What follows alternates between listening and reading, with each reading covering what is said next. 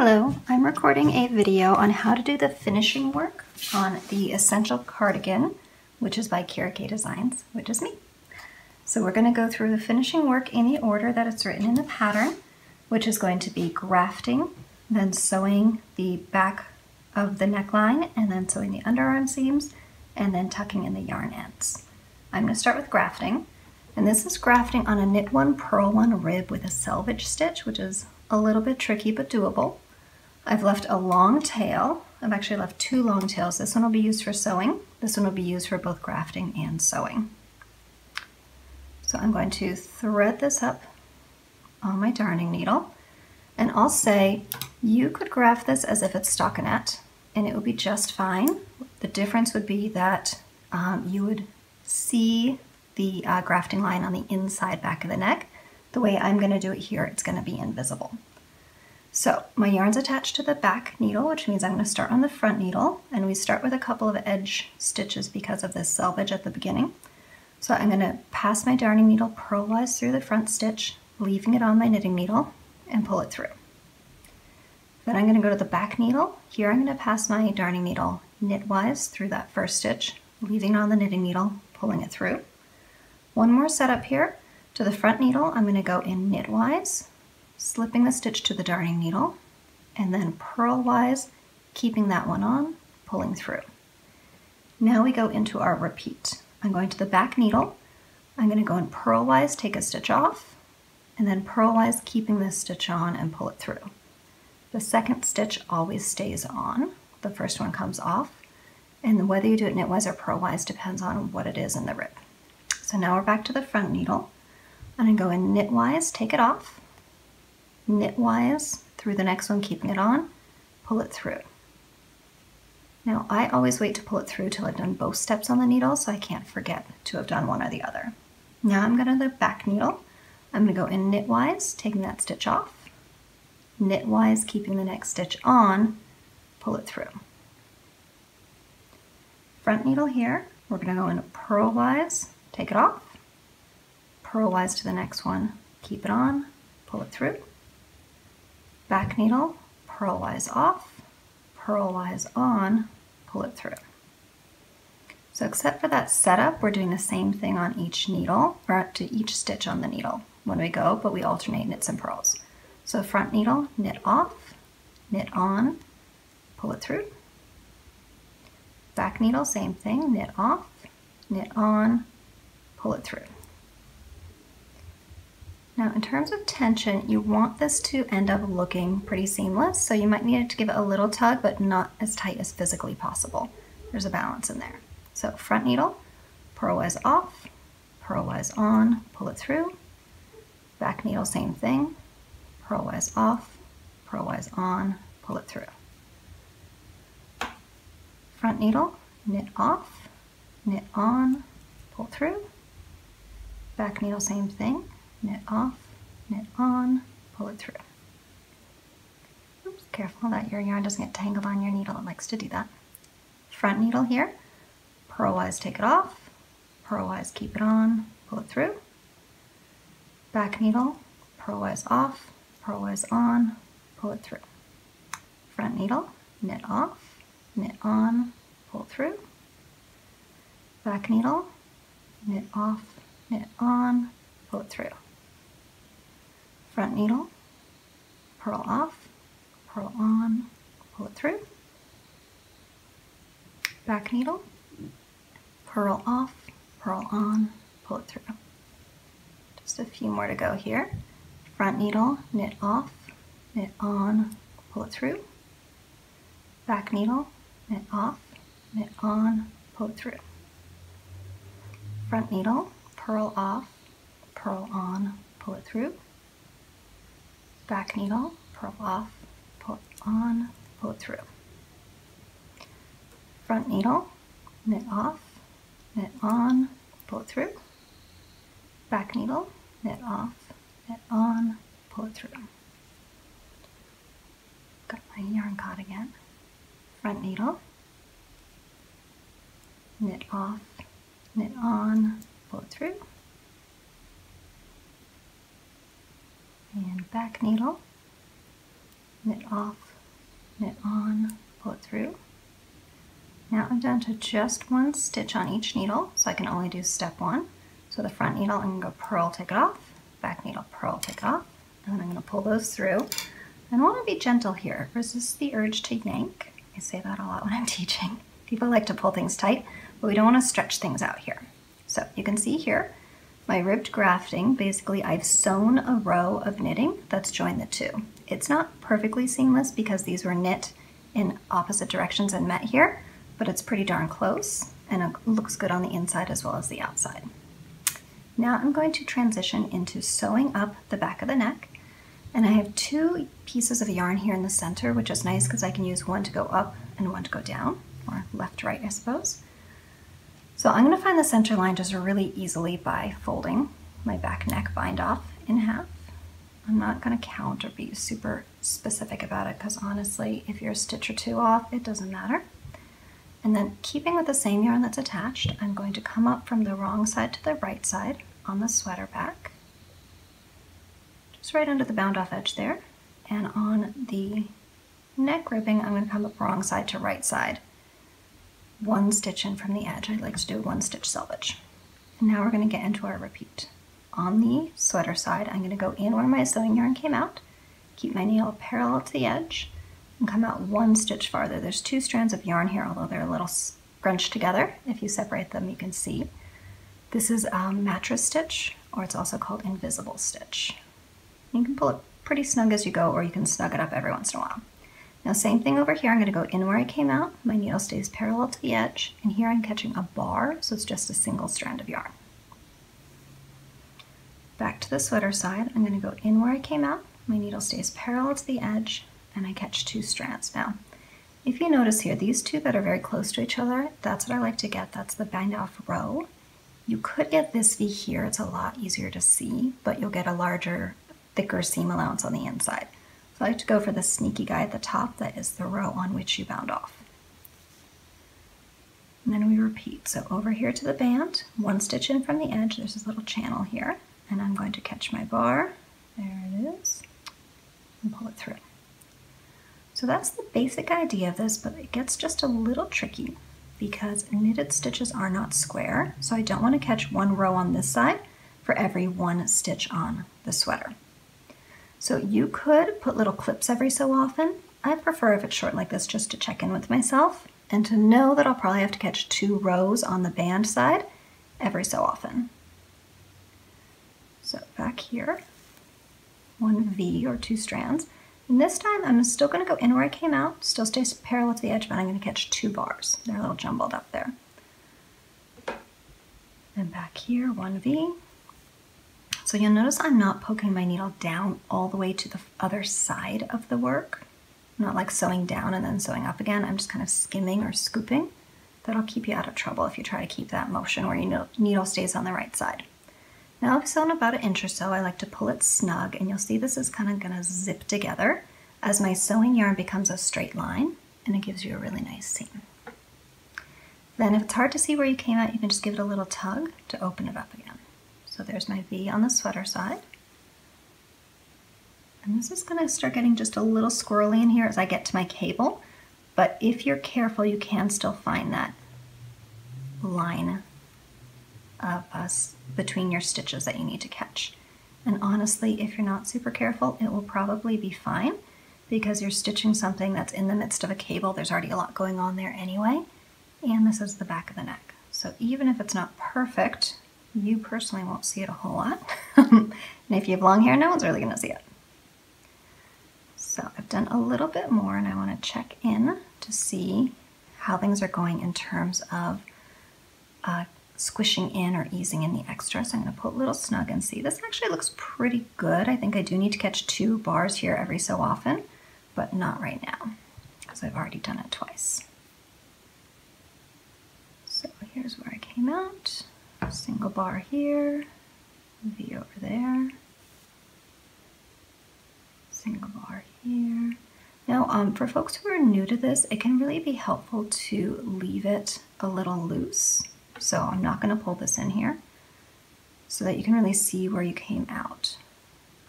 It gives you an extra step of having to tighten up later on, so Honestly, in my own work, I've stopped doing that.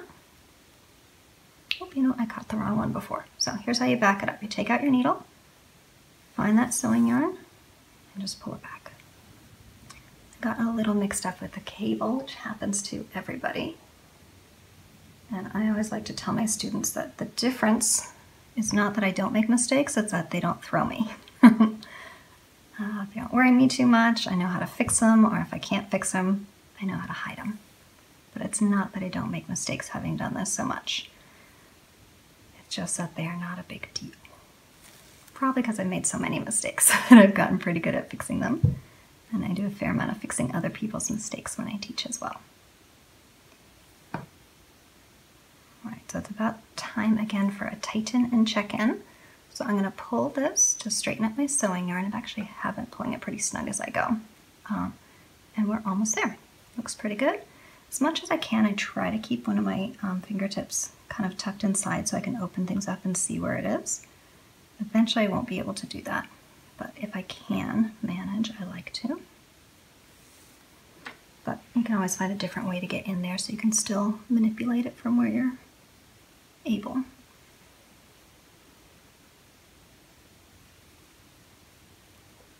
I really like this style of seaming because it's secure. It does give you a seam allowance, but that's not necessarily a bad thing. And it's really strong. And having a seam here at the back of the neck is going to help kind of support the sweater and keep it in place. So here this gets a little fiddly because we've got some stitches that sort of were next to each other and change directions. Do your best. Don't worry about it too much. And you can always hide any gaps that you need to when you tuck in this yarn end, which we're going to go to in just a sec. Now I'm going to pull it tight just to make sure that I got everything sewn. And it really is, my sewing yarn is like a straight line here. It's really quite snug. Zipping it up, and you can see why it's called invisible stitch. It's hard to see where it switches from one to the other unless you look closely and can see the directionality of the stitches. Now here, I think this is all sewn up, so I'm just going to poke down to the inside of the sweater, and I'm going to transition into showing you how I like to tuck in yarn ends. So I'm going to give this a little turn just so it's more comfortable for my hands. You can do it any direction you want to. I like to weave in my yarn ends on a diagonal around the bias because I think that it makes them just a little bit less likely to come out, and also you don't lose the stretchiness of your knit. If you weave straight up or straight across or almost straight, you can end up with a section that doesn't have the stretch of the rest of it. So I'm going to head here just because that's where there's a lot of real estate to go into. And because I just sewed and I want to keep that tight, I'm going to do one little back stitch. So right under the yarn I just came around, I'm going to do a stitch in place. So it kind of does a loop-de-loop or a circle so that my sewing can stay tight and my weaving in can stay loose.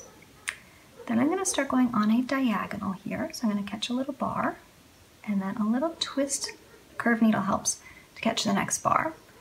And catch down, go half a V. This is a double moss stitch, so it's a little trickier than something like stockinette. But my goal here is to be at roughly a 45-degree angle, have the yarn, or sorry, the needle pretty covered by yarn on this side, and not have it poke through the other side, which is the most important part. I'm going to do something wrong here and show you what to keep an eye out for. So there I went down a little bit more, and you can see when I flip it over there's a big flash of needle. That's what you want to avoid. So best thing to do is try to keep that nice angle and test it before you pull it through. So I've gone for about an inch or so. Pull that through, and then I'm going to turn and come back down right next to it. As best I can, dealing with my stitch pattern. Might not be exactly next to it, but pretty close. And again, pretty covered up here, a little less so there, so let me try that again. I'm going to maybe try on the top instead of the bottom. The switch from knit to purl sometimes will create a little area for your needle to pop out and show. That's better. Stockinette, you really wouldn't see it at all, but when you get into a knit purl pattern, it's a little trickier. Now here I'm going to pull just till there's no extra. I'm not going to yank because I want to make sure that this still has stretchiness both directions. So you could do a third pass if you want to. I happen to know that this is a very springy, grabby, woolly yarn, and that's going to bloom and proof up when I block, so it's going to be more solid. So I think that's plenty. Now, next I would go to sewing up the other side of the neckline here, but I'm going to skip that because we already did half of it. And I'm going to do an underarm real quick for you. So notice I've left a long tail of yarn. I like to do that anytime I know I'm going to seam something up, just so that it's a little bit easier for me when I go to, I don't have to rejoin yarn for the seaming. So here's my underarm. With my hand in here, it'll be a little easier to see.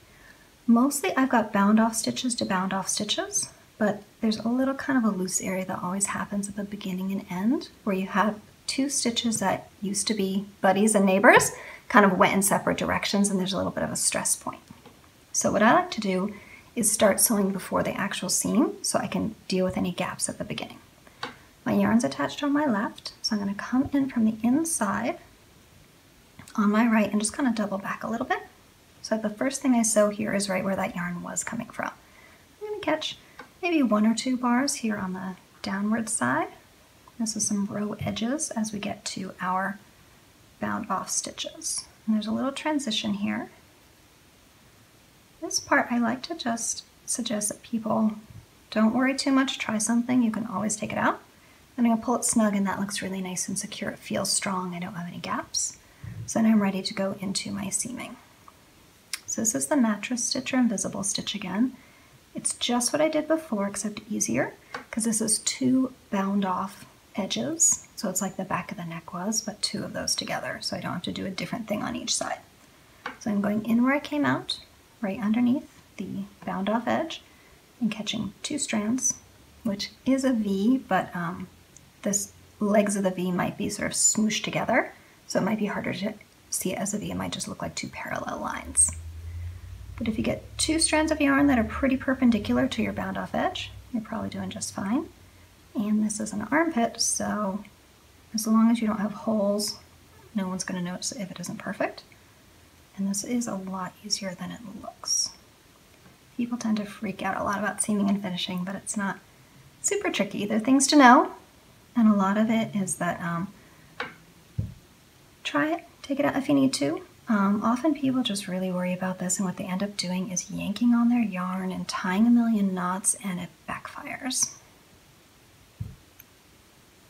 And just like before, every inch or 2 tighten it up. I tend to tighten it as I go just because I know where to go. But if you have trouble seeing where to go, when you pull through, leave it a little loose so you can kind of follow that path back to see where you came out last time. I'll leave it loose this time so you can see that technique. So see, I can follow this because I know that that's my sewing yarn. When it's loose, you can see it a little bit better. Now I'm going to tighten it up, and here I am in the corner, and again, I've now finished sewing my bound off stitches, but I don't want to stop because there's this very naturally loose area. So I'm going to keep sewing in about that same motion that I was doing. It gets harder to see where you're going to catch because things are going in different directions, so do your best. Err on the side of sewing up a little bit more than you need to. And there you go. We're trying to avoid gaps here, and there's just a little loose spot here, so what I'm going to do when I weave in this yarn tail is I'm going to weave it in past that loose spot. Not to sew it up or cinch it tight, but more just to fill it in with yarn. So here, and again, I know this yarn, it's going to bloom and poof up when I do my blocking. So I'm going to start pretty close because I just seamed. I'll do that little back stitch in place, just to kind of transition from tight sewing to loose weaving in. And then I'm going to go on my diagonal for about 1 inch or 5 or 6 bumps, depending on how you want to think about it. You could check it. Here I've done this enough that I just feel it on the inside with my finger, and I can feel that the yarn is what I'm touching, not the needle, so I know it's okay to keep going. And I'm going to go back diagonal-ish as much as I can. I'm actually going to go and attach it into the seam allowance here just because that's where that loose spot was. And although this is enough for tucking in the yarn, I'm going to keep going for another pass just to fill in the looseness that was happening there, because I want that to all get filled in. And again, I'm not pulling tight. When there's no extra yarn, I'm done. No need to yank, but that way I can fill in the gaps so you can see them. And the beauty of this weaving in method is that because it's on the diagonal, you don't lose your stretchiness either widthwise or lengthwise. And because you've got that switchback turn where you turn right back and go 180, the yarn is really unlikely to work its way out. Plus it's darn near invisible on this side and totally invisible on the other side. So that is the steps to the finishing. I'm going to finish sewing up the other side of the back of the neck and the underarm. I've got a few other yarn tails to weave in. And then for my blocking process, I have a photo tutorial of this on my website, but I'm going to do a wet block. So a nice gentle hand wash, and then I'm going to lay it out flat to dry. For something like this, I'm not going to pin it. I'm just going to kind of pat it into place and kind of straighten up edges. If these bits at the bottom are really curling, then I might pin just those. But this isn't a project where I'm going to block it under tension and really like stretch it and yank it. So the pattern again is the Essential Cardigan. I did a cropped version of it, and I'm going to be writing that up soon because I really like this as a crop sweater. And it's available on Ravelry or my website, and I am Kira of Kira K Designs. Thanks for tuning in.